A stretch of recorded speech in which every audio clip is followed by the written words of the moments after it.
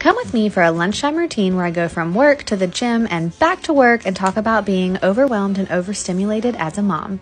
And as always, this is a judgment-free zone, babes. But this time, being judgment-free does not mean that I can't take criticism. So for any of the gym people that might see this, please feel free to drop your criticism and suggestions on some of the activities that I did, because I definitely don't have good form. Back to topic, but have you ever felt so overwhelmed and overstimulated that it was almost debilitating, like mentally and physically? That was me today.